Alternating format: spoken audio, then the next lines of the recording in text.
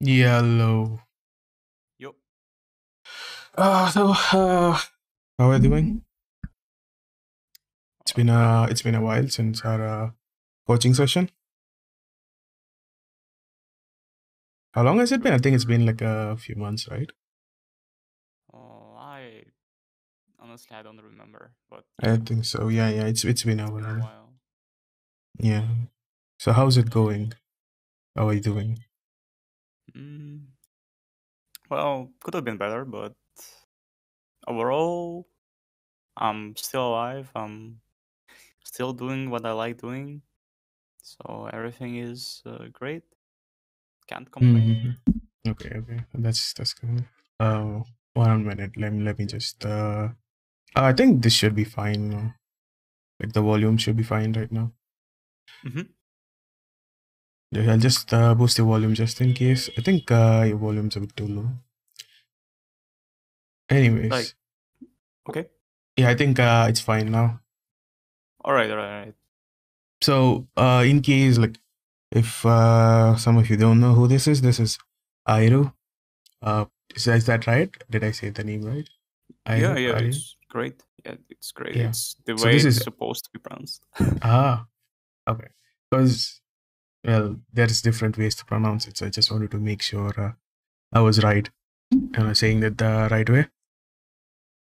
Okay. So this is Airo. He's like 9K. He's a 9K MMR player who plays for QWERTY right now. Yeah, it's Correct, right? CyberCats right now. CyberCats? Okay. Oh, okay. So there was a It's change. X QWERTY. Like basically Okay. the roster is still the same, but the Okay. name Okay. of the org is different. Yeah. Oh, that's actually cool. So he's right now he's ex QWERTY and right now playing for CyberCats.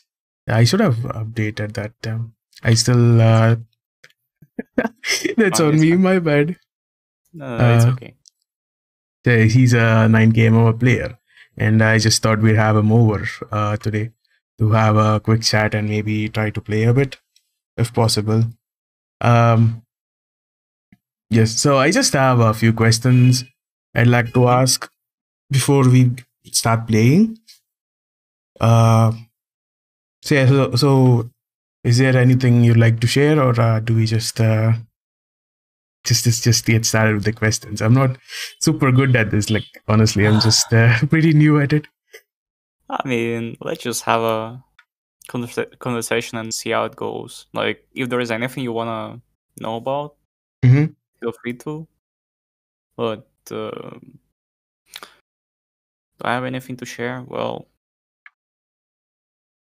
I've discovered some ways of me playing better, and it's like uh, getting some breaks between the games, Ah, and it's like getting in the mood of, well, I just want to play. I don't care what role. I don't care if I win or lose. I just want to play. And sometimes the vibe is the same about the hero, and I pretty much enjoy this state because in this state I don't care how good or bad my team is. I just perform, and usually it's like, yeah, I'm just playing just the games of my yeah. life. It's very nice. Yep. Okay. If you have So anything, yeah, go ahead. yeah. I'll just get to it. So a while ago, you told me you were grinding to reach 9K, and I know you've been above 9K for a while now. Yeah, You reached 9K about a month ago, I think. yeah. So how's the grind been like climbing the ladder?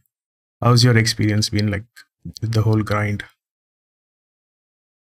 I mean, it's been, of course, ups and downs, but at some point you just, well, you realized you leveled up. Mm-hmm. So it's been like, all those. You remember that? That's how Mafia works. Ads, like basically, like you level up from level 1 crook to level 10 Ah, yes. mafioso, and then it's like, because you were playing with level 1 crooks, you don't care anymore. You just win the game. But it's also like, what's important to understand. It's about like the state you're playing in. It's very, very important, because like if you want to keep going into matchmaking when you're this high, like Yeah. basically nothing really changes from rank 300 to rank 100, except, well, there is not going to be a rank 100 in your team, so you're often going to be the one who is supposed to carry the game. So in that scenario, you need to be at your best. You need to be able to support your team and give your team the plan to follow, or to just like with your confident plays being able to, turn the game around. And it can, like, being super aware of things helps. Like, for example, you know that there is a brood spammer in enemy team, and like that you recognize the nickname. You basically always play with the same people. So you recognize the name, you say that there's going to be a brood, like big chance that there's going to be a brood or there's going to be a tinker. And what you do is you tell it, and then your team is like, oh, I can play this then, or I can play this. And from the peak stage, game gets a bit easier, and maybe you can squeeze in some free wins like that, just because you know some information about the players. Let's see. I mean, I think it's easier to know the names at the higher level, because at the higher level there is not that many people, I think. If that's what you mean, yeah. Yes, I get it. I get that. I get that. So what I usually try to do is just so there's this thing with Overwolf that kind of shows if someone's spamming or not. So I just kind of use that to pick or ban, and sometimes it works, sometimes it doesn't work. But I kind of get it's a lot more. How do I put it? It's more in draft, like you know these people because you played a lot with them over and over again because of how small the player pool is at higher levels, right? Yes and no.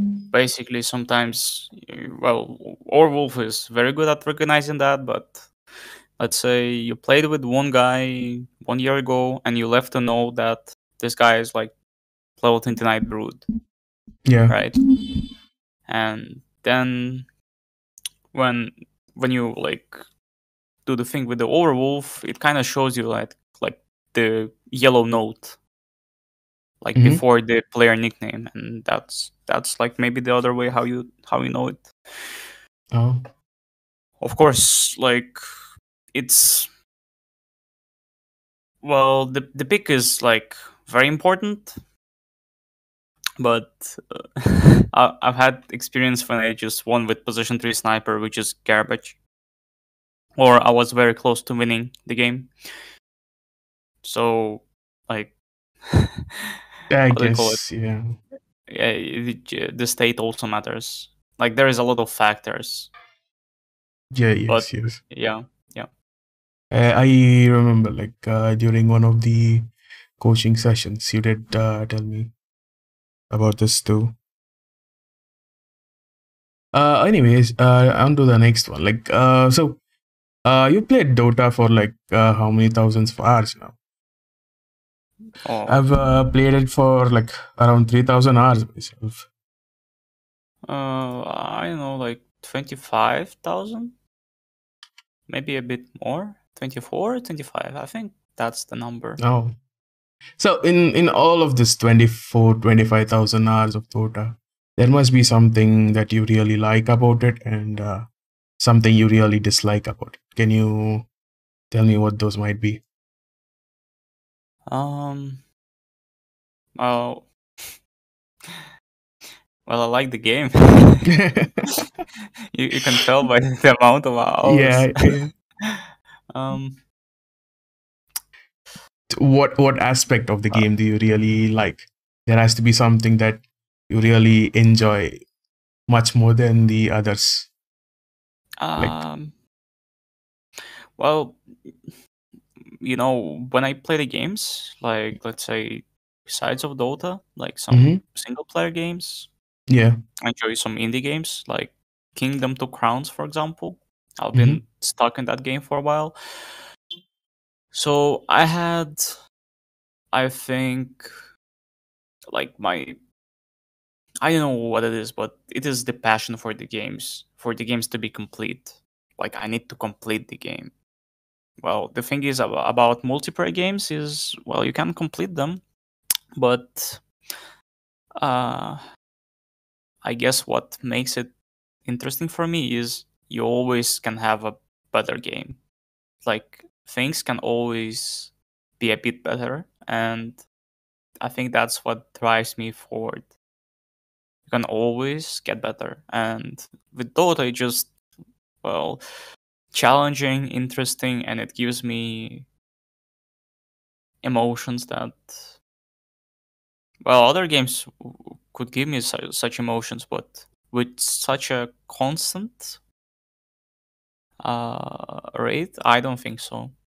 It's Mm-hmm. always the how do you call it? I guess it's just the ability to learn stuff, ability to get better, and like knowing that you can always perform a bit higher, a bit higher. And this a bit higher is, well, you can reach it, but then you see that, well, there There's is also a even bit higher. So, and yeah. this is just a ladder, and you just keep going. And well, yeah, Mm-hmm. replayability as well. You can have like True. you can play 1,000 games of one hero, and then there is still like 100 Something to and learn about it. sure, but there is also like 110 more other heroes. Yeah. And Oh yeah. if you switch to another hero, there is just another experience. And if you switch to another role, there's just another experience, and it just keeps on going. Like True. True. replayability aspect is like very huge. Well, yes, yes. Like, I kind of get what you're saying because, like, so you've played it a lot longer than I have, a lot more, and are way better than me. So I might just be pointing out something you already know. But what I just want to add it was like, even if I've played a hero for a lot recently, and well, if I'm even spamming it, like I can find something new like every time I play it. Like, if I've been playing something for 10 games in a row and suddenly I find out there's this thing that I can do with the hero that I didn't know it was possible at all. Just because I saw someone else. Because that's one thing I really like about Dota, where there's like um, it's so open, right? Like Mhm. there's a lot you can do with it. It's not limited by anything. It's limited with how you think, if I'm not Yeah, wrong. I mean you cannot be wrong about that. It's just how you think. It's just how you think. Like if you think this might work, and there's a high chance it could work. It, yeah, and then yeah, that's what I was getting to. Like that's something I really find interesting about Dota. There's always something new. Yep, I, well, cannot agree more. And anything you dislike about it? Uh, well, every game has some problems. Mm-hmm. True. Sometimes there is just some very annoying heroes that are overpowered in the hands of very good players. But what do I dislike? Other than techies, if you do dislike techies, I know a lot of people hate techies. Uh, I hate, like, there's another guy which also starts with a letter T and ends with Inker. So Ah, that guy is also very annoying. If you know that guy, just punch him in the face when you see him in pub. Like, crush his game before like minute 5. Just gank him as 5. I don't know, just crush his game. So, I oh see. Yeah, the blood boils when I hear that name. So, well, Was this always the case, or is it just because of the no, new this changes? patch, Just the, this the patch. new, yeah, this patch, like the last patch, just take the Tinker and he's just a piece of shit hero. But here you have him, you give him a TP, basically 2.5k. Gold item.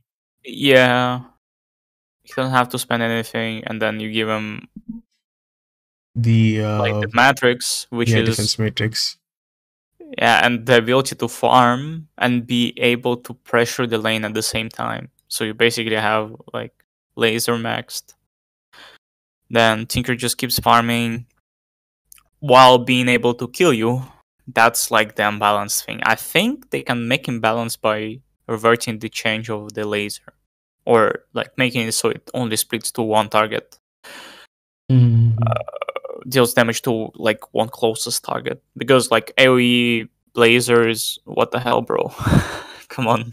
Isn't that like his axe thing, if I'm not wrong? Like, I don't play much Tinker, but doesn't he have to farm for axe? So until no, yeah. So right now how it works is in the radius of 250 units you get 100% splash. So if you hit the camp with a laser, you'll get 320 damage to everyone. That's why Tinker is good at farming like ancient spots right now, because he can just laser refresh, laser refresh, laser refresh, and he doesn't need the axe. He just farms the wave. Like, you know, 2 lasers, he farms the wave and goes on. That's like the annoying, the very, very annoying thing. So I didn't know about that change, because I rarely even play Tinker. So I totally didn't know about it. So that's something new. Oh, I've been going through a phase where like we are completely burnt out from Dota, and we haven't played in almost a few weeks now. And we just played our first game today. So we are super out of the loop in regards to what's happening in the current patch. I see. It's one of the questions I have that I want to ask, and I'll get to it. I do have a lot more to talk about. So currently, Tinker is the one thing you really dislike about Dota. Yeah. Okay. Well, it's just the characters. Sometimes they're overpowered. Well, I mean, there's not. I don't think I dislike anything else, to be honest. Sometimes just the current state of the game is very boring, stuff like that. But other than that, I don't think I dislike anything. Just in love with the game. If I wouldn't play it. Okay. Yeah, I mean, sometimes like, okay, so what I was talking about, like, if I take another game like CS:GO or something, I really enjoy the game, right? But there is this one thing about the game that I really hate. Would be like, well, not CS:GO, in Valorant. Recently, I've been playing a bit of Valorant, and I really hate how random the guns are in it. Even though I enjoy the game, I really hate how the guns are in it. Right? That's something I really hate about it. So I was talking more like that. The the RNG related to the guns. The spread to the like to where you shoot the bullets, right? Yeah, for example, yeah, I see. I mean, that's another thing to play around. So it kind of gives you the randomness that you can maybe control somehow. So it just maybe you can find a way. Yeah. I know that in CSGO you can control the spray of the weapon. Maybe it's the same in Valorant, but I don't know. I never played Valorant, so. Okay. Okay. Like, so in CSGO, if you want to control the spray of the AK, you have to do like a 7 on the going in the bot. Like no, that is try to do a 7. And that is spray control. The thing about Valorant's guns is like there is a bit of RNG inbuilt with the guns. So sometimes it's like super accurate, and sometimes you feel like it's intentionally inaccurate. So that's something that's built into the game, and everyone knows it's there. So that's what I meant by something you dislike about Dota. So I get it. Like Tinker might be the one thing that you hate about Dota right now, and that's also totally fine because Tinker is still part of Dota. I hate Twitch so much. It gives me PTSD when I hear some mines bombing. I'm like, oh fuck, I'm dead. I see. Tinker, I guess it's okay, but Twitch is like, I'm like afraid to do one little walk in my jungle and not getting blown off. You can play around Tekis as well. You can play around Tinker as well. Yeah. Like both heroes are playable against, but Is there a common hate between the heroes named with T? Tinker, Techies. Like they are like. Uja. Yeah. Anyways, let's keep going. So other than Tinker, what are your thoughts on the current patch? yeah, it's fun. A lot of heroes, like because meta never stops; it always develops. Mm-hmm.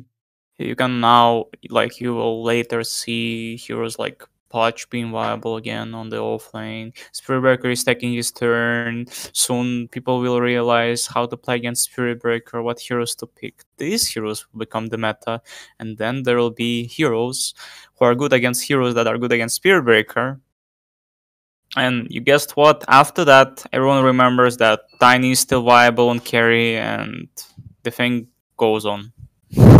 The usual cycle. Like I've noticed this a while. Yeah. Yeah, if meta is going to stay for a while, people will get bored. True. Or like, yeah, I'm getting bored, so I'm trying out new heroes like, I don't know, Enigma, Sniper offlane. Like, what the hell is this? Enigma, that's a name I haven't heard in a while. Yeah, and some builds will occur to the heroes that everyone thought are dead, and the hero is viable again. That's like another part of Dota that I very like. You can be so creative that it doesn't matter if a hero is dead, you can make him viable. Like, pretty much any hero is viable in some games. Just like, depending on how strong and flexible the hero is, you can make it work in every game or in 1 in 100 games. Just that. But maybe with changing or adjusting the build, you can make the hero work 1 in 10 games, 1 in 5 games. You know, that's already not a bad thing, not a bad score for the hero. So that's, yeah. Don't think there is like too many things. Eventually, like Tinker will be like found the counter to. I think like he's, you know, Spiritbreaker and Tinker, they're kind of one of the same thing. They are countered by use, so something people will wouldn't well. Oops. Yeah. Sorry. Well, no, I was just thinking if Spiritbreaker would work well against Tinker. Yeah, it does. It does, right? Yeah. I was just like, yeah, it doesn't. It could, yes. So yeah, I was just thinking that. So yes. So next up, I want to ask your thoughts on the current. Oops, my phone. So it's been a year with the new DPC system, and how do you feel like it is? Like, what do you think about it? Is it turning into something good, or does it needs to? I mean, do you think it needs more improvement? What do you think about it? Yeah, the only change I would make is well, the DPC, especially East Europe DPC, needs CyberCats. That's the only change I would make. No, but Dota Pro Circus. Yeah, sad that we didn't make it, but well, we'll talk about that later. Well, yeah, that is gonna be one of the things I wanted to talk to you about. Sure. I mean, the thing that I would probably change is like the only thing is you make the how do you call it? Like, let's say top 4 of the people Mm-hmm. of the teams from the DPC Division 1 are like free to stay, right? Where they are. And then 8 that are below, they need to fight to adjust the slots to even like, are they like worthy to stay at D1 or no? Okay. Or are they not worthy? And that would be the fair system, Mm-hmm. I think. So So, what you're yeah. saying is like the top 4 after every DPC season can remain with their slots in the Division 1, while the rest of the teams will have to have a like a what do you call it, like matches like with the Division 2 to see if they're still qualified for Division 1, or if the Division 2s are better, instead of just having the bottom 2 and the bottom 2 of Division 1 and top 2 of Division 2 switch places every season. It just after the international, just do it after the international, because there Okay. is so many roster changes that you cannot know if the team is still on the top or no. Like, you basically cannot know that, and because of that, it's So like a it's total reset after every season, like after every TI, except the top 4. yeah, yeah. Just, I guess, you can also leave the TI winner or the teams that are qualified for the international. Like, you can let them be the Division 1, but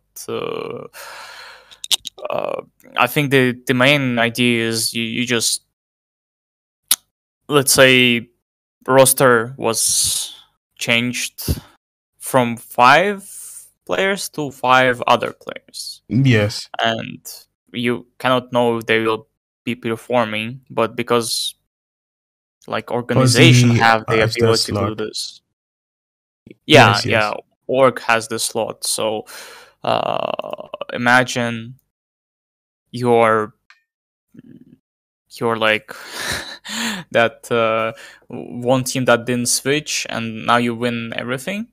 But this is kind of unfair to the teams that, they didn't switch the slot and they're stronger than others, and it's yeah, it's kind of unfair. You see.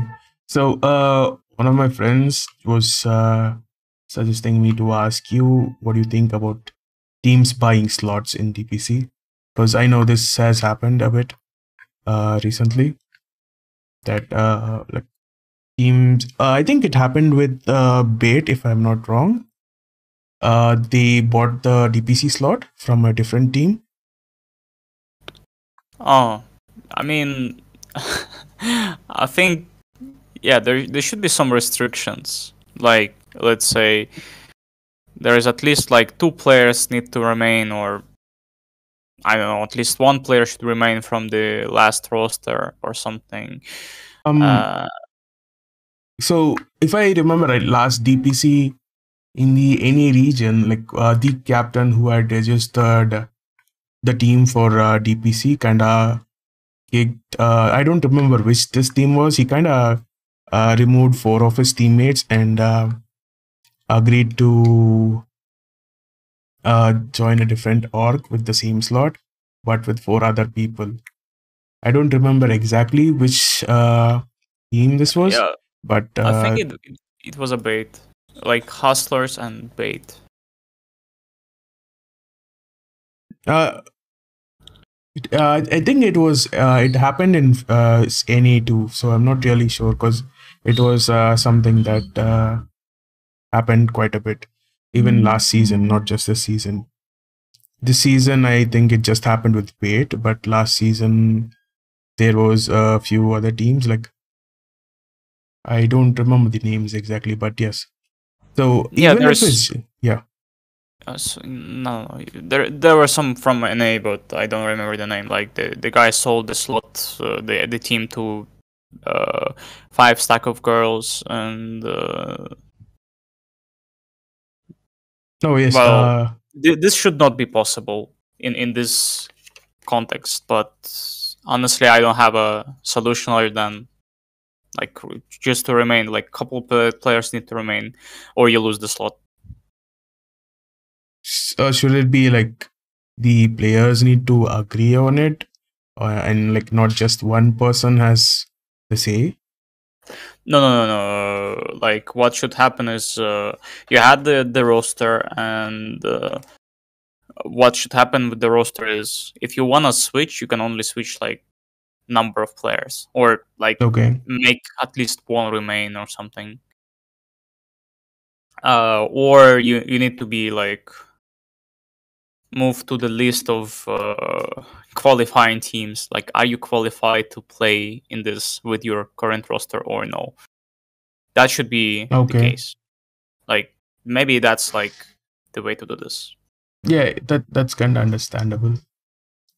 Because the original team that did play to get the slot is no longer playing, so the new team should probably have to play for the slot again. Possibly. Yeah. Basically, yeah. You just add this team to the pool. Like, let them switch 5 players. It's fine, but you need to get them into the qualifier that kind of either adjusts their position in the division, like either it moves them to Division 2 or out of Division. Mm-hmm. Out of Division 2, or like if they're worthy, then they can keep staying in Division 1 and be fine with it. But like just to keep the work or the players in there, it's just like some kind of bullshit. Let's see. Yeah. Okay. So yes. About your DPC qualifiers, like, do you have anything you'd like to share about? I know you guys recently were in the open qualifiers, and you did tell me that it didn't go well. So how was it? Well, the only thing I would actually change is like about the East Europe qualifier is just to make it like make slots from open qualifier, let's say 4 plus 4, right?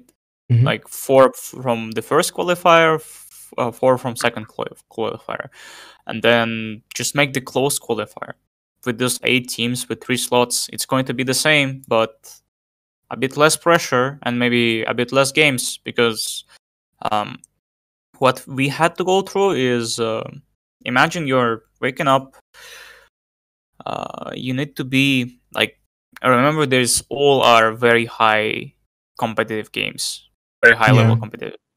competitiveness.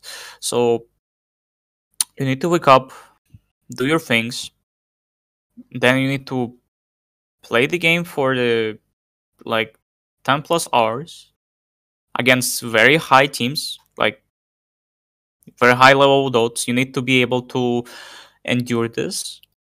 And like, let's say you're second on the qualifier, and there is still going to be a second qualifier, but you are second in this qualifier, and you don't get anything for that. All True. you get is you've played for more than everyone else. You have less time to chill, to rest, and then on the next day you still need to play this 10 hours or something. And what I had at the second day of the qualifier is like my right eye went whole red mode. Oh. For example, you know the girl from One Punch Man. That's like when he like becomes the monster, kind of. Like my like kind of went full red mode, after that. I had a pain in the spine somewhere. It's all because you need to sit for a lot, and that's just too many games with too little Break times? of nothing you get, and Okay. that's probably the worst thing. Yeah, but if they made it with a close qualifier with a bit of time, it could have been better. Like everyone else made. It's just the complaint about the Eastern Europe qualifier. No. But yes. Go ahead. other than that, well, I'm not saying that these results are not fair. It's just let's say you cannot show the full performance, and it's kind of an endurance test as well. For this environment. I would enjoy to win, of course, and we could win. I think the most the most games that we had more chances of winning are against CS Rejects. The first game against Tinker with Doom, we could have won that for sure. We had a blasting start, and against Ghidorah on the second qualifier, that was our game as well. I think that was pretty easy to take the game, but with some couple of mistakes, we just didn't make it, and that's very sad. I see. Well, so regarding the whole where was I going with this? Yes, the whole thing about the crammed up matches.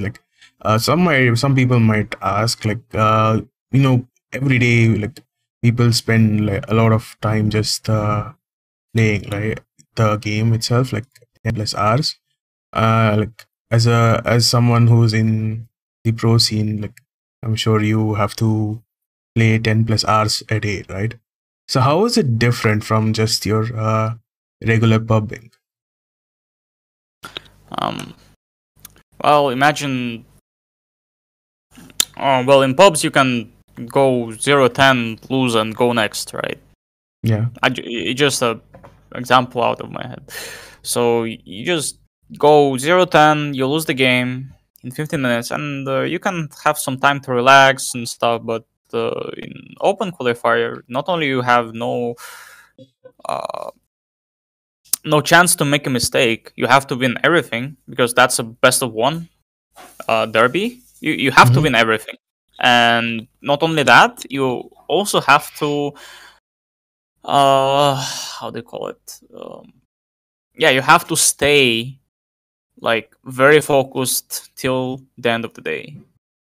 It's you have to stay that way, and that's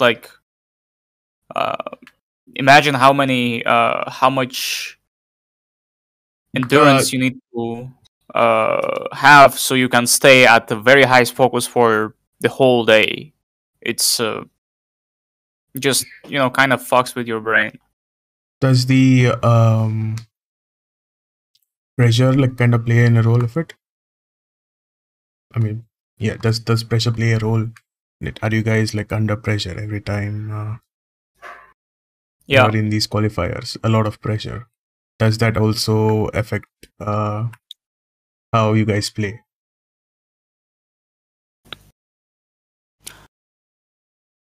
Sorry, could you repeat, please? Okay. So yes, in open in the everyday pubs, you're not under that much pressure, and in open qualifiers, you're under pressure because this is something you're trying to get into, and this is something the next few months of your life is going to be based around, right? So does all that pressure kind of impact how you perform in the games as well?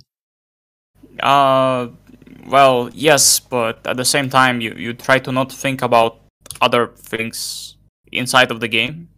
Still, something can split in, slip through your focus, but you tend to not think about like if you win or lose, or you're going to play the DPC. You're just trying to play the game. But mostly outside of the game, of course, you have those thoughts, and these thoughts are inevitable. And to be honest, I like the way how Alliance did this. They only think about their next game, and that's like how things should be. You're only thinking about the next game. Mm-hmm.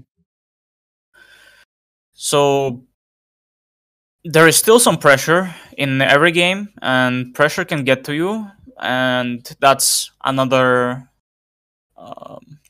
skill that you can develop.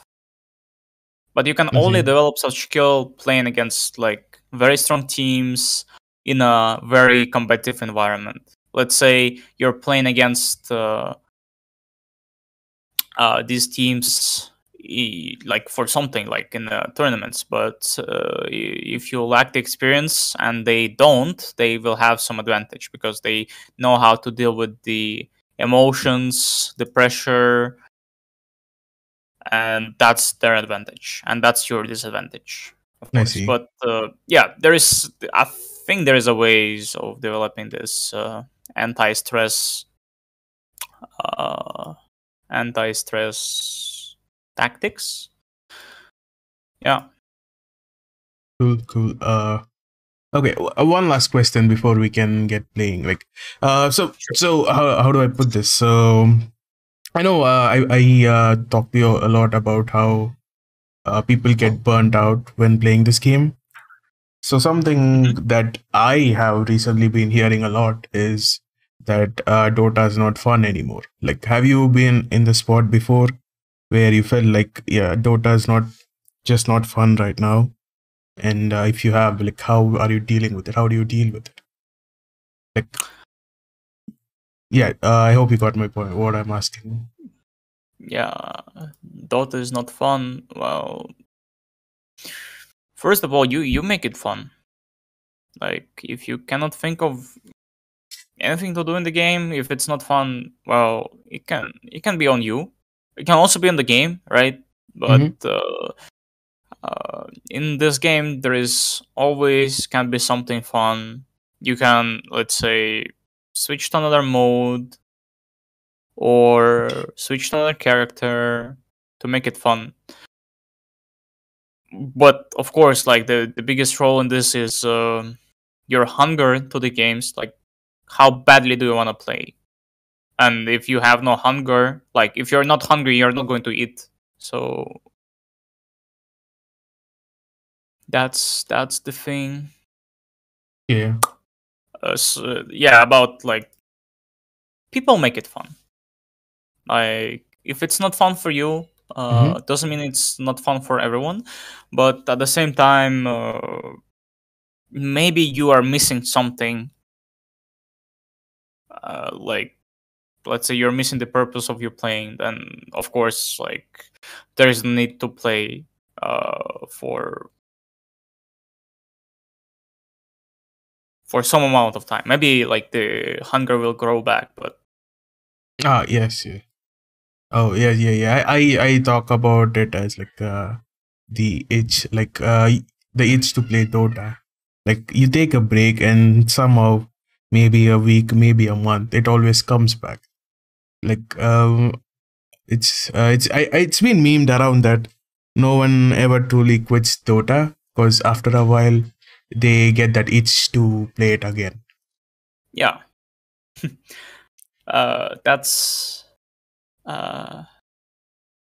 That's the hunger. I think just there might be some games that can give you this similar experience, but I think it's very important to understand that like Dota requires a lot of attention from you, attention from your brain, and it gives you the challenge for your brain. And your brain, if it has the challenge, if it remembers it once, it might seek for this challenge because this is like interesting for the brain, and that's why like Dota is one of the most played games on today basis. True. So I know I did say like this question would be the last one, but I just have one more question that I want to ask. So Dota is like this game that heavily depends on your teammates, right? Like it heavily depends on the other 4 guys you are playing with. Sure. Now, you're someone who plays on a regular basis with a fixed bunch of stack. You try to coordinate really well and stuff. So, like, what I'm going with this is like, there's always going to be conflict, right? Like, you are always going to be like, oh, you should have done that. This should have happened. We shouldn't have done that. Like, your teammates are always going to be pointing out stuff or asking stuff about why you didn't do this, why you didn't do that. And there's going to be escalations between teammates when you're playing. How do you deal with it? How are you dealing with it? Like, do you guys just discuss it, or is there someone in the team who talks to takes in all of this and makes it all work out? Is what I'm going for.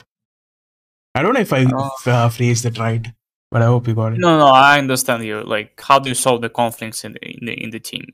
Right. Yeah. That's the question. Like how do we do this? Like, how do I do this for my team? Yeah. Correct. Like, yeah, there might be conflicts, and I think the conflicts are inevitable. You have 5 players with 5 different visions, so the conflict is going to be like, it's going to be present all the time, and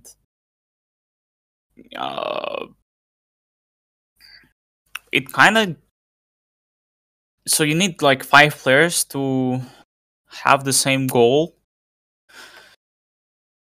And well, communication is the key in this, to kind of seeing each other perspective and trying to understand the best without, like, being in defensive position that, oh, you might be right, but I will not give it to you because, like, it will make me look bad. People should not be in this position. People should be in position of how can we make this better always. And even if something is not going as planned, you can still like take a break, talk about it with the team together in a, like, the key is to do this without emotions. But emotions are going to be present after the game, so make it like a little cool down before you actually go and discuss the match with the teammates. Because, like, in some days the emotions will fly away and you will not be as patient, vulnerable as you were in the same day, and it's just going to be a lot better for you. Yeah. True. I can understand. Of course, we have like the coach who can help us with some situations, and everyone kind of needs the individual approach, but mostly is like what is your goal as a party of 5, or as a team of 5, or as a stack? What would be your goal? And if everyone understands that, like, is it just to have fun? Is it just to, like, is it to improve? Is it to win the international? Like, each of the goals is important. Yeah. And just have to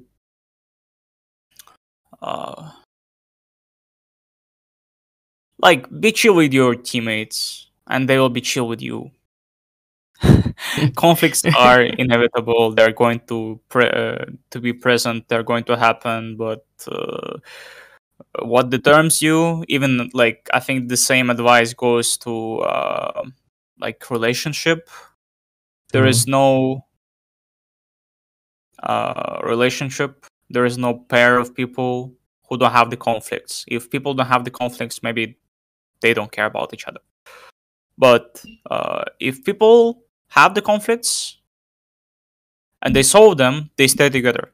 Because if conflicts are not solved, they often lead to even more conflicts and kind of Eventually, yeah. get so hot that you cannot stand this burn and people just move out. And that's exactly the same with the teams.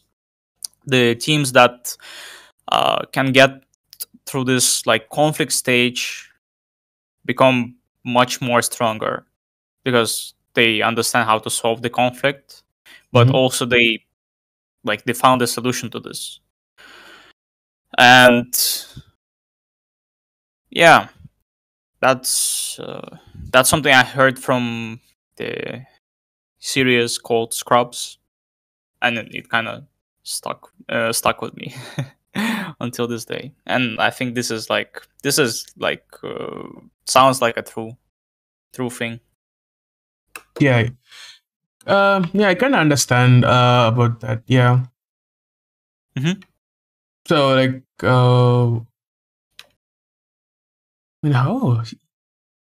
so yes, I do understand that. Dealing with the conflicts is kind of important. Like, you kind of have to compromise and understand what your teammates need, and try to add it into how you play, and or if there are any faults or mistakes, or say where I play, the people I play, I know I'm really bad, and but I still do understand what they're asking me to do, and I try to get it done, right? So that kind of works sometimes it doesn't work. So I guess yeah, kind of communication does play a lot.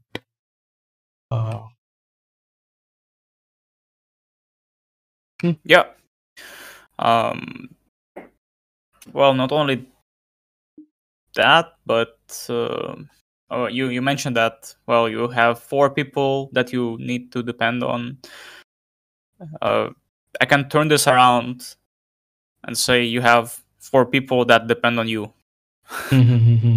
So this is the matter of perspective. Oh, yeah, true. Okay.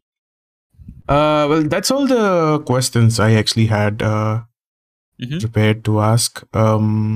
So thanks a lot for answering them, and all the best with whatever you're up to next. So thanks. So we just play now. We just want to chill. Yeah, we can just play. You can invite me or add me, and we just go through ability draft and whatever region you want to. Let me just check my ping. Sure. I mean, I don't care about the ping. I can play with just the ping. Anyway. Yeah, can I join? Sure. Yeah. You're going ability draft, so yeah, it's good luck if you don't know the rules. I have never played ability draft before, but I played, it's quite fun. I played it once actually. Can I get your ID? I gave it to you, I think. Oh, this okay. I sent an invite. 1 sec. Try it again.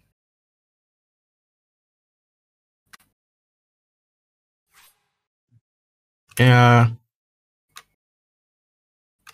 Okay, 1 second. Can you give me your code as well, Royalbug?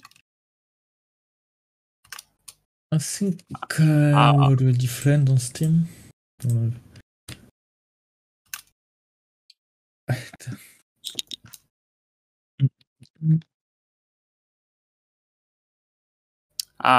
One sec. I'll invite him. Yeah, I hope my questions made sense. I'm pretty new at this. Perfect sense. They made perfect sense. help I have you. also a question. I mean, I don't know since I joined kind of a lot, but like, how do you train for like open qualifier or other events as a team? Well, it's a lot of repetition, it's a lot of scrims, it's a lot of like getting into your best shape for the qualifier. If this makes sense, you just get Yeah. you just play for a bit to get in the sense that, well, you know what will happen. Like, for example, for the laning stage, sometimes when I play a lot, play on one character, I know what will happen and when, and I know how to deal with this. I predict a lot of things, basically, and I feel warm. I feel that, like, I know every situation or most of the situations, or at least I will be able to get through it uh, quick enough so I can like solve it. Oops. Can you like? I found him. Oh yeah, nice. Yes, very nice. Yeah, I'm friend with Prats. So it's okay. Oh, what will be your ideal ping? Mine. Yeah, I'm fine with you have anything from 110. like whatever. Like just choose one for you, because you have like 130 ping on the India, but I I don't care what we play. Like, we can play Russia, we can play Europe West, Europe East. It doesn't really matter. Like, just choose one that you play often on, and we'll just go. I think Europe West might work, West or East. Let me just check anything else that's kinda in the suitable region. Like 110, 120 is totally fine. I guess we can just go for 130 ping. I choose automated. Okay, Russia is the automated one, but okay, I'll just choose Europe West. Let's see. Yeah, Europe West How seems to fast have it is. the best ping. Sure.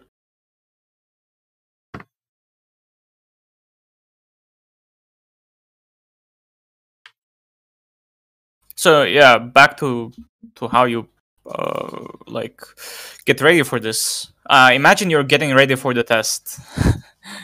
Like, we all get going through the school Yeah. or like university of some sort.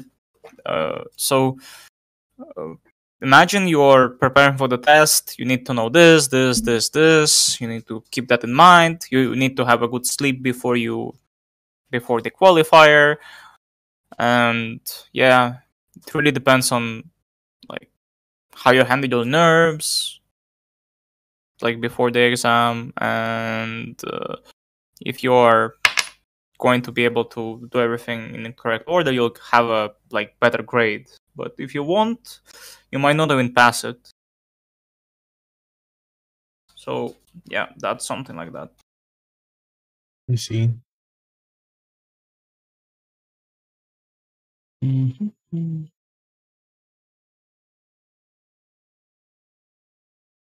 So if you haven't played Ability Draft, let me just explain how it works. Okay.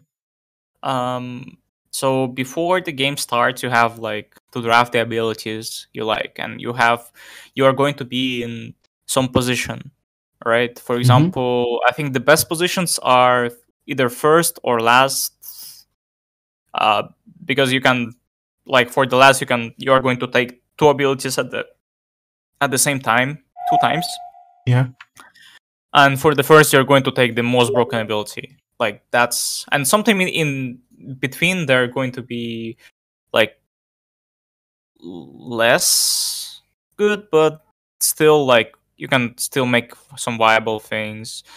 A lot of stuff depends on the hero model you have. For example, if you're going to be, I don't know, Abaddon or Axe, you're going to play the strength hero, and for example, you take the ability that going to give you edgy, like for example Stark passive, then it is not going to be as good as if you were playing agility hero. And another case, if you, for example, you're a ranged hero and you take bash of Spirit Breaker or Slider, yeah, it will proc for sure, but it's incredibly strong because like bash on ranged heroes, it's just so so strong. It becomes like basher on sniper. Yeah, it can become the basher on sniper, but better. For example, you're playing some hero and you have like the bash ability on the range hero. You're just like, you don't even need to come close, and you have like still have the percentage of that ability. Or void bash, kind of the same thing, but you get the extra hit. It's a lot of stuff. There is a lot of broken things that you can find there, depending on the build. But at the same time, there is there is sometimes like it's all counterable. Oh, I remember this once when I played ability draft, like when I was getting into Dota. This was super early. I thought if you pick Bristleback's passive, like the Bristleback passive, it will proc. But turns out if you don't have your W, the passive will not proc. Yeah. That was something I found out the hard way. I never went back to ability draft after that. Well, yeah, there is some stuff like that you need to know. Yeah, I mean, there is a lot of broken stuff. Like, for example, Caustic Final on some heroes is very broken, like especially ranged heroes, because it's basically 25% slow with the ability to farm faster. Or, for example, there is some things that you mentioned, like Spirit Breaker passive with knock wills. Same goes with Spirit Breaker ulti. Sorry, like Bristleback passive. Yeah, Spirit Breaker ulti without bash will not stun people. Will just deal damage. Oh. Yeah. SF ulti without souls will not do anything as well. And there is all those stuff like this. So as much as it can make some things broken, it pretty much makes the other half like useless or pretty bad, I guess. Yeah, you can make a very bad build. That's boy. like yeah, but I think about ability draft, this is still Dota. Like, we recently played ability draft tournament. I think we won it, and the only way why we won it is because like we still play the same Dota, but it's just going to be like a bit different because of the abilities, and you'll have like some characters that are going to be better on certain positions. And we try to make one carry hero, one mid, one offlane, stuff like that. And do the normal positions actually still apply in this game? Like, does it really work when you're playing a hero that actually has no support skills, abilities? I mean. Well, you don't need to play it that way, right? But you're like, you can basically play 5 carries and it's fine. It just depends on like what abilities you actually have, or what abilities enemies have, because sometimes like when you have 5 carries, you need to farm for a bit longer, and if you need to farm for a bit longer, maybe enemies need to farm for a bit less, and when they found their timings, you still haven't found yours, and what will happen is you're going to get stumped only because like you're trying to find like 5 carry heroes, but usually in ability draft it kind of works the way that you're going to be drafting. Like usually you can only make like just a couple of heroes on the carry position that are going to be strong, because how they call it? Well, the ability, you know, you can make like, for example, 4 abilities that are passives, right? Like, I don't know, Tiny Ulti, Bloodseeker passive, I know, some attack speed, and like some lifesteal or crit or whatever. It is like, maybe this is a decent build, but you will lack the ability for the early game. Like, imagine,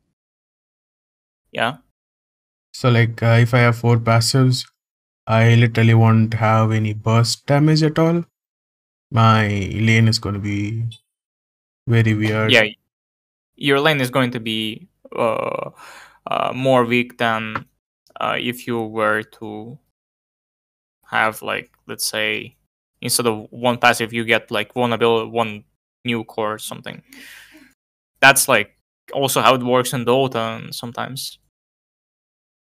For example, heroes that are going to skill through passives, there are some heroes that can do that, like Chen, like Wisp, but usually it's not going to be as good.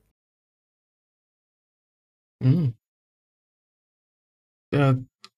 how often do you play ability draft?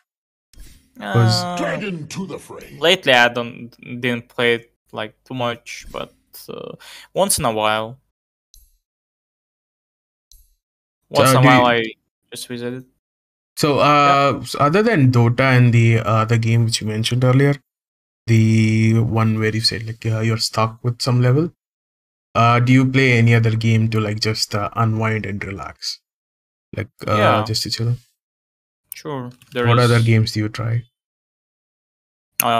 Kingdom 2 Crowns, like if you know, like that's a 2D game that has let's say, that's a good game to chill. Doesn't require too much attention from you. You can just play with just one hand and relax. And it's a side scroller. What? It's a side scroller. Yeah, basically. Maybe just the game to chill. You don't need to do much. There are some other games like Raise the Sun is a very nice one. You're just going to, like, Raise the Sun is basically you're trying to raise the sun. You're trying to reach the sun, but sun is always going to be faster, and you need to be at the very high velocity all the time, or the sun will get out from your range. And because you're flying the plane that has the solar battery, no sun, no solar energy, and you're just going to be you're going to get stuck. So that's the second one.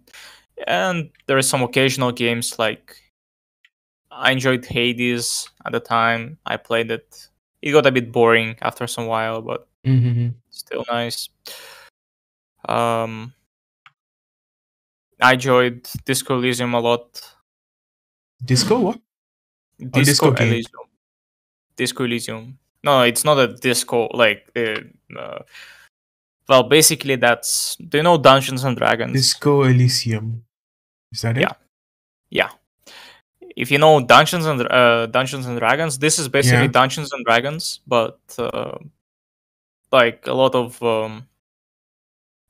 mechanics are borrowed from there, and you have a narrow character who just tells everything, and the game itself is very interesting. It has a very interesting universe, and it's basically very interesting to play that. The art style definitely looks very cool. It's like it has this very hand painted style to it. Mm-hmm. So this is something I'd like to check out. From what you say, it sounds like Dungeons and Dragons, but a bit more.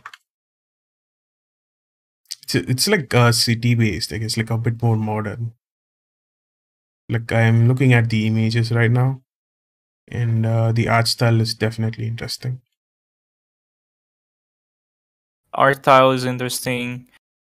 The There is no characters. combat gameplay, right? There's no combat. There is no combats there. Okay. You're basically like reading a book, but with some choices, and depending on how developed your character is, you Mhm. can get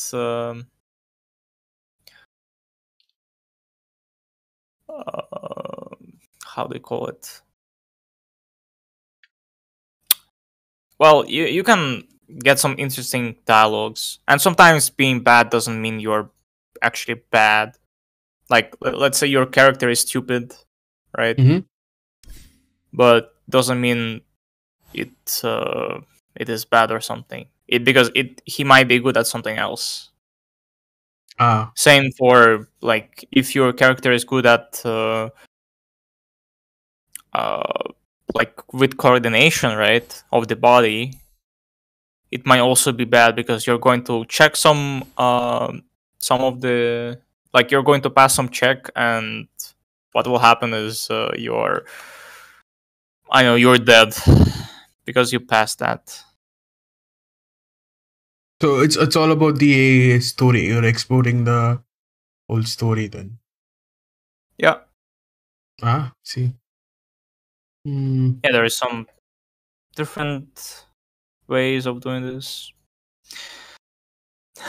Should I restart the queue? Like it's been like 15 minutes. We haven't found a match. I don't know, actually. Maybe we can get some servers. Let me see. Yeah, the more servers. Let's see it like this.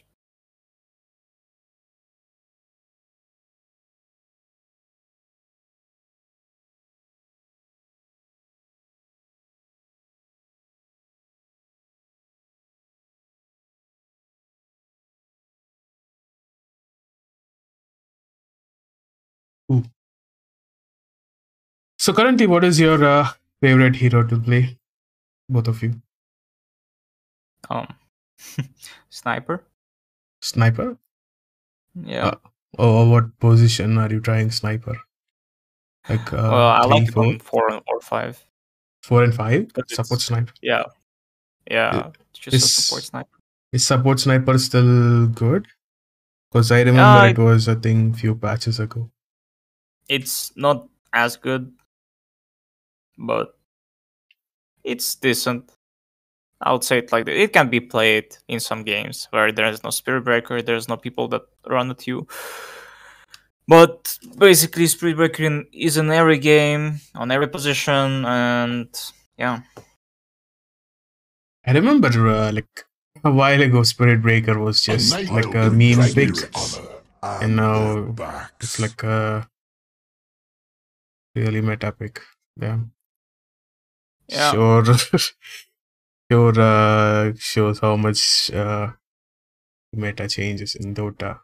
Something that was pretty memey is like now the most picked.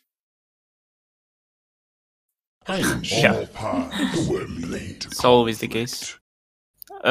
First they start with the memes, and then memes become their reality.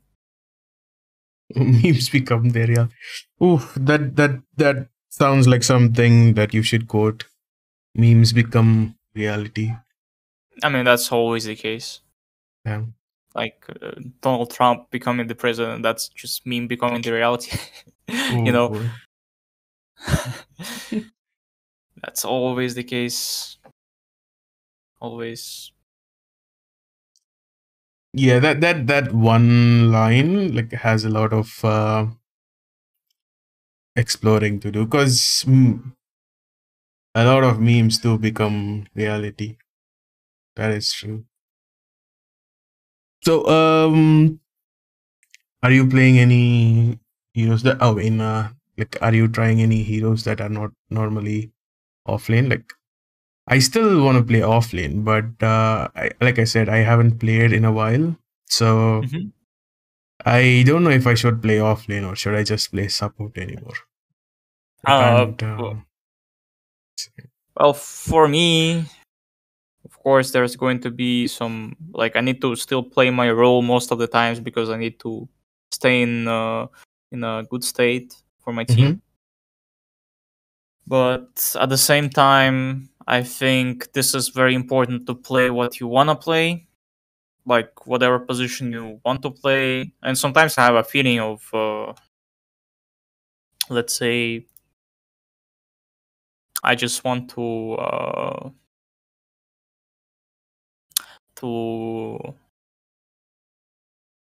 test something. Like let's say I enjoy playing Spirit Breaker, Okay. so I just or sorry, Dawnbreaker, not the Spirit Ah. Breaker. Okay. Okay. Better. And so I'm like, all right, I'm gonna play Dawnbreaker 4 in this game. Can I invite some of my friends? I think it might help.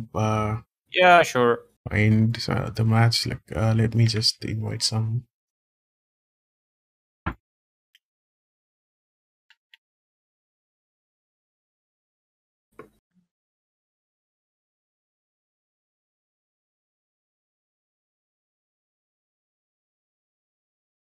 Hopefully it helps.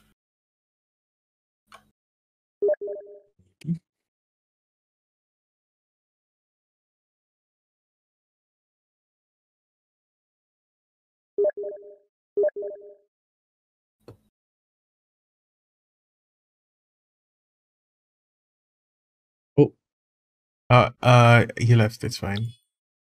He's going ranked, I think. Sag.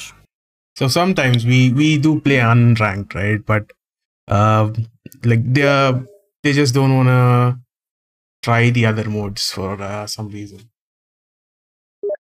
I see. Well, it's fine. Yeah, that's what I was afraid will happen. Nobody plays ability draft Sag. Even after I mean, the it sounds tournament. very interesting. Like, Dota definitely has a lot of cool game modes, but people don't really try to play the other modes because, well, the only mode that actually matters is the ranked mode, right? Well, any mod that matters to you matters.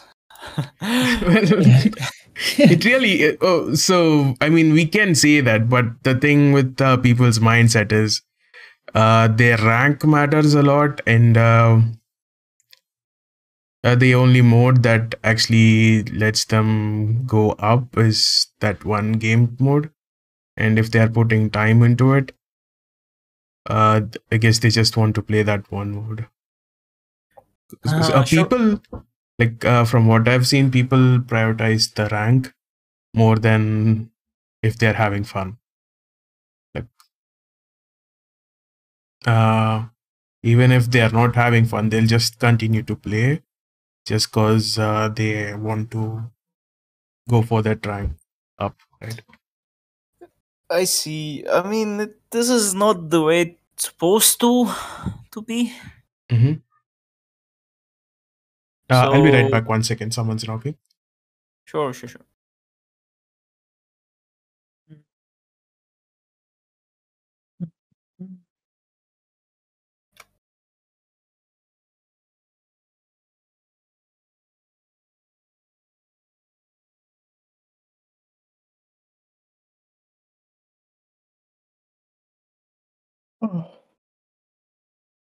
Do you do some like in-house for fun, Airu?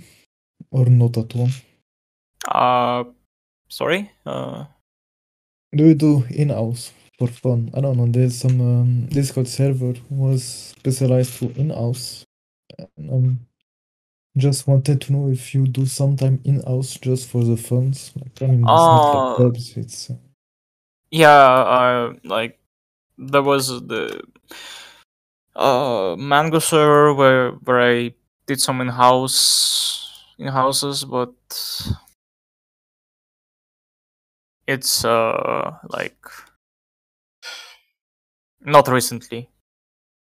Sometimes yes, but not recently. Okay, I'm back. So yeah, like I was saying, like some people just even if they're not having fun, they just keep playing ranked. So at some point when they're like completely burnt out, they're so done with the game that they just decide not to play it anymore. I see. It's just how people's minds work. At least here. I mean, that's usually how things work. If like about the burnout, you need to like you cannot solve it once it happened. You can only prevent it. And what should happen is you need to understand your value, even though you're losing the games. Like it doesn't like losing doesn't mean you are a bad player. Yeah. It can give you some messages, but it doesn't mean you're like bad as a person, Okay. right? So you need to keep the value. Like you need to understand that you still have the value as a person, and it doesn't define you as a human being. Even though like things don't work out right now, it will only stay this way if you like wish for it to stay this way. And usually like when you already like have the burnout, just back to the drawing board, have a little break, understand what you're good at, and maybe like try to get that in. Because yeah, another thing is to have a book of your success. You're just like having the book of success, and you're writing down everything that you're successful with.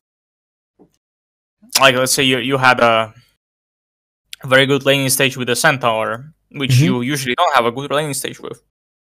You write that down. Yeah. You like you dealt with the dishes, right? Write that down.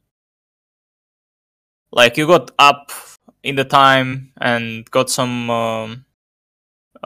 like good gymnastic for the start of the day. Write that down.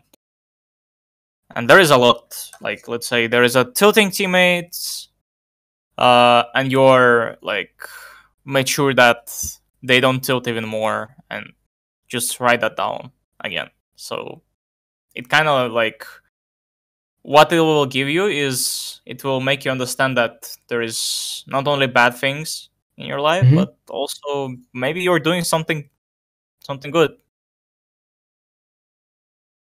You're just like, you know, like the value of the things you just for some reason you didn't care about them before, but once you start focusing on the bright side, you'll find like you're doing all the things in correct way, and yeah.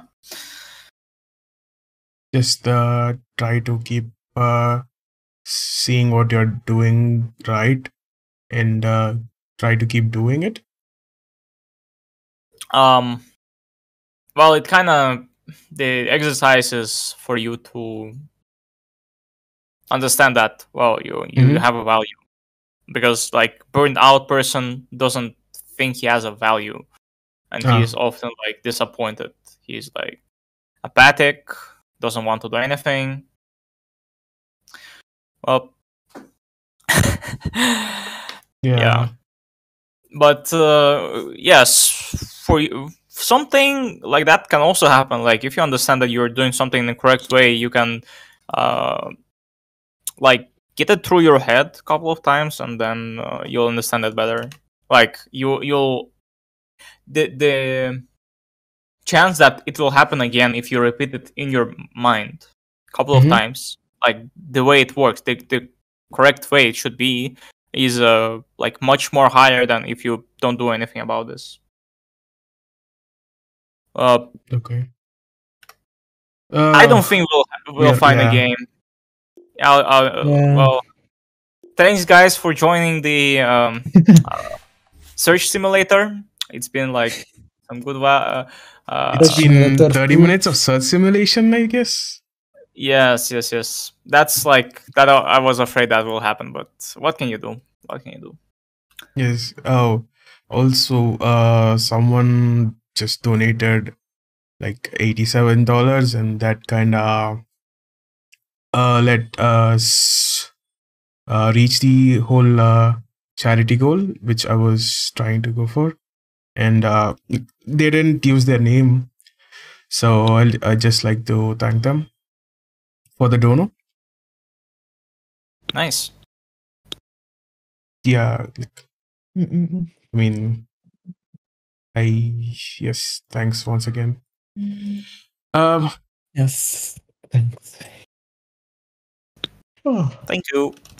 Well, it's sad we can't play, but I guess we'll try some other time, and yeah, maybe next time.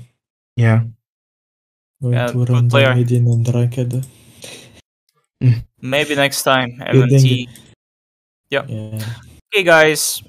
Yeah, thanks for having me here. Yeah. Thanks for joining. Thanks for the time. I hope I did well. It's my first time like asking all these questions, and I hope I didn't offend you or anything. Oh no, it's very hard to offend me. You need to try, but it's very hard. So don't worry about that. Okay, yeah. Thanks for having me here. See you guys. GG's. Bye bye. Bye bye. Thank you once again. I will see you later. Thank you.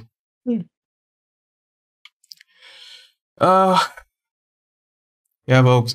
We just wanted to play a bit, but we couldn't find any ability drafts, and we can't actually play any of the normal match modes because, you know, smurfing problems and stuff. Can't really have that. Damn. And well, this was just part one. I mean, this was just the first stream for the day. I am gonna be having another stream, and a big thanks to whoever donated. We have officially reached the charity goal for the whole thing. Damn, I'm still kinda out of breath because yeah, I expected to not reach it, and that it would take a bit more, and like it might have taken me a few more days to at least reach like 20% of it. But whoever donated, thanks a bunch, thanks a lot. Yes, I'll see you guys in the second part of the stream.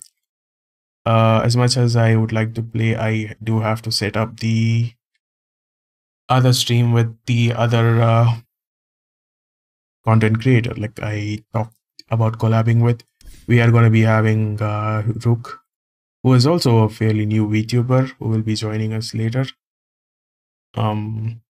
Yes, I hope you guys enjoyed this talk, and I do get it that I wasn't. I mean, I do know that I wasn't that good, but I hope you guys got something interesting out of that and enjoyed having them over. So yes, I'll see you guys later. Thanks again for dropping by and listening to us talk. Later, everyone.